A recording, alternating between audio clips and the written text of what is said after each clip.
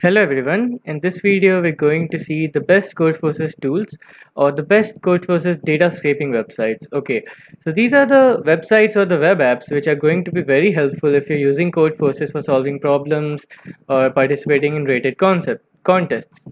So the first one which I've brought is Codeforces Visualize, and any of these tools you don't have to remember the URL, you can just Google these tools and you'll find them. Okay, so the first one is Codeforces Visualizer.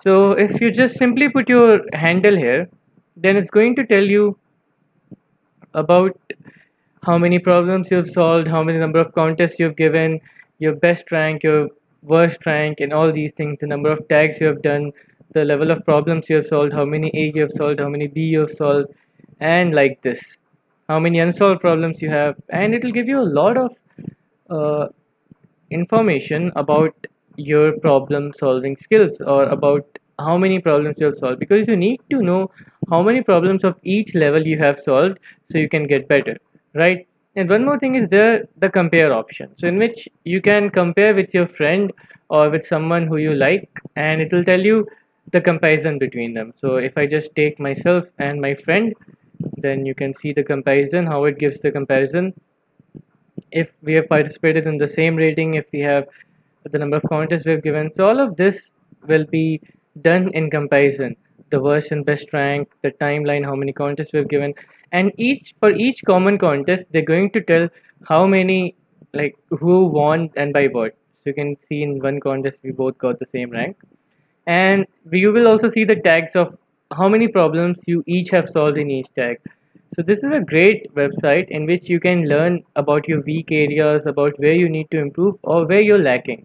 Okay, now the next one is code versus dark theme. Okay, so this is not a very essential thing, but it is also something to consider, because in the light mode, if you keep on coding in the night, then it might affect your eyes. You can turn down the brightness or whatever, but this is also something very cool. So I've never used it on my computer, but still it looks like it works correctly, and some of my friends have used it. So you can see the instructions. You can just Google Codeforces dark theme and you'll ultimately get this. Okay, the next is the most important. So you might have learned of A2OJ ladders. You may know what A2OJ ladders are. So this is just a dynamic A2OJ. So this will show you how many problems from the ladders you solved. So just in case you don't know what ladders are, so ladders are the problems from div 2A. So we'll have 100 problems. Div 2B will have 100 problems. Div 2C. Likewise, for each level, they have 100 problems. And if you solve all of those problems, then you'll have a certain idea of how things are. So if you solve all the 100 problems in div 2C, then you'll have a better idea while solving div 2C problems. So this is the dynamic version of A2OJ ladders, which was originally made by Ahmad Ali. So it will show you if you have solved problems or not. You can just directly go to any problem, and this will lead you to the Codeforces website and in that problem, and you can submit and see, and you can just directly submit, and whenever you submit it will show a yes. If you haven't submitted, it will show a no. So ladders are a great way of improving your skills. Okay, now the next one, you might already have heard of it, but this is the extension of Codeforces Rating Predictor. So basically, if you just install it in Chrome, Firefox, or Opera, anywhere, so during the contest it will just show you what your rating is going to be. I guess at this point everyone uses Codeforces Rating Predictor because it is very accurate, and if it shows minus 120, then it's going to be minus 120 or give or take a few rating. So it's like that. So this is very accurate.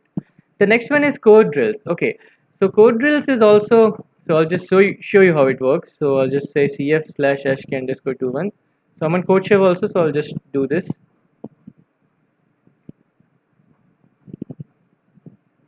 So you can see that it shows me my strong areas, it shows me my weak areas, and not only that, it gives me practice recommendations. So for each topic, it will give me practice problems.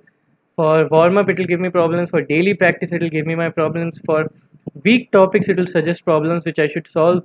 For easy, medium, hard, ICPC, for every topic, it will suggest problems. So this is one very good website if you want to improve topic-wise. If there's certain topic in which you're lacking behind, or if you're like behind, then you can use this to get stronger in that topic. Now the next one is Codeforces Upsolver. Okay, so this one, like the name suggests, this helps in upsolving. So if you don't know what upsolving is, that if you didn't solve a problem in the contest, then you solve it afterwards, and then you learn where you went wrong. Okay, so this will show you all the problems which you haven't solved, and you can keep track of them and just upsolve them. So it categorizes the problem like A, B, C, or rating wise, contest wise. So it will show me the unsolved problems, recommended problems, and how much problems I have unsolved in A, how many problems I've unsolved in B, in C, in D, and like this. So this is again the best way for upsolving if you want to keep everything in an ordered fashion. So these are all the websites which if you use, then you can improve your rating, you can improve your skills to the best. So you can check any of them out. All you have to do is just, if you want Codeforces visualizer, just Google it. If you want Codeforces dark theme, just Google it. If you want dynamic E2OJ, you can just Google it. And likewise, Codeforces rating predictor, code drills is just a website, and Codeforces Upsolver. So you can get any of these web apps or websites, you can just Google it. So these are some websites or tools which are going to help you a lot if you're on Codeforces. So that's all, guys. Thank you.